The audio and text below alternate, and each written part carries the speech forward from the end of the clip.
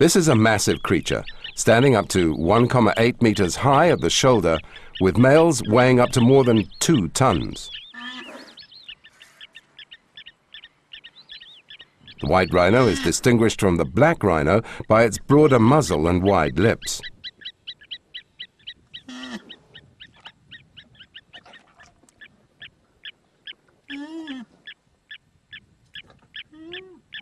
Here is a female with her calf typically at her foot. Cows are ferociously protective of their young and will charge to protect them. The mature bulls tend to be solitary and territorial, marking out their territory with their feces.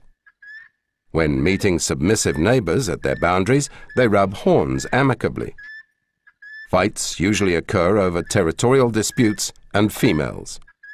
Rhinos have developed an extraordinary thick skin to provide protection from lethal horn sparring. Rhinos need grassland to survive. They are heavy grazers, combined with water. They prefer a flat habitat and plenty of cover for protection. They spend 50% of the day grazing on fresh grass and drink water in the afternoon and night. As you can see, they also eat soil for its minerals.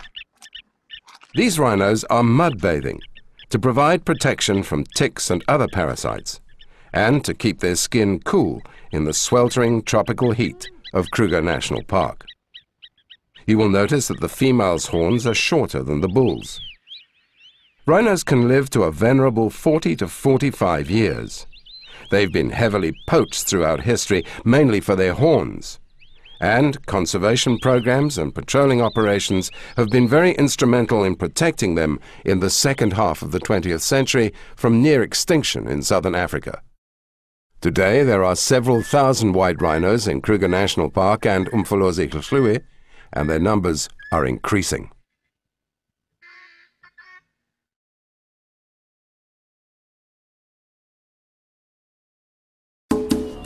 The other cat of the Big Five, the leopard's distinguishing black spots, are grouped in clusters of rosettes, unlike the cheetah's jewel spots. Adaptable and resilient, leopards are able to survive in a wide range of varying habitats and live right across South Africa, even not far from urban areas and in and around farmland, as well as arid zones. This leopard, filmed in the Kruger National Park, has taken its prey high into a marula tree to eat it without being harassed by scavengers. They eat and hunt anything, from small rodents to larger antelope, reptiles, fish, primates, and birds, depending on the habitat. Interestingly for a cat, they also eat fruit.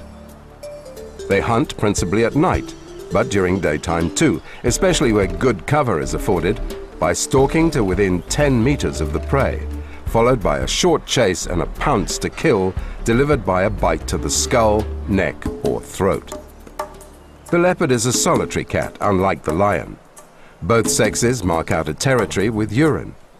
The male's territory overlaps the female territories, allowing him privileged access to the females for mating, and vice versa, the female's access to the male's food.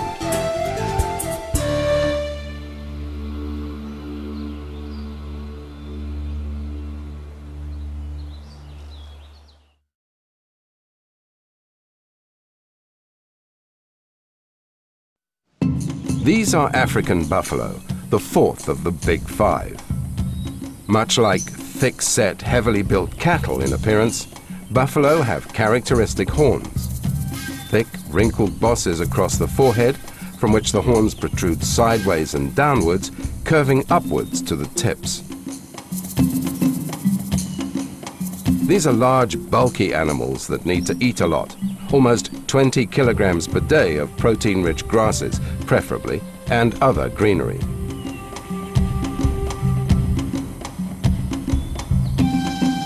Buffalo are sensitive to heat and need plenty of water. Here they are enjoying a watering hole, drinking and wallowing to cool off in the afternoon heat.